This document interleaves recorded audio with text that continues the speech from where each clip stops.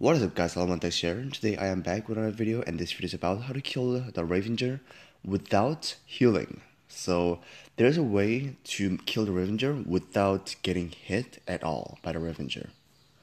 So I'm gonna be doing just that. So I'm gonna be finding the Ravager, which is about right here, or maybe on the other side. So the first step to kill the Ravager is to sneak hit this guy like this, and so we're gonna wait for him to spit like this. So if you keep avoiding his spit, then you're never gonna get damaged. So is this a bug? If you think like that, then this is not a bug. This is a feature, so it's not gonna get raised in the game. So it's gonna be permanent.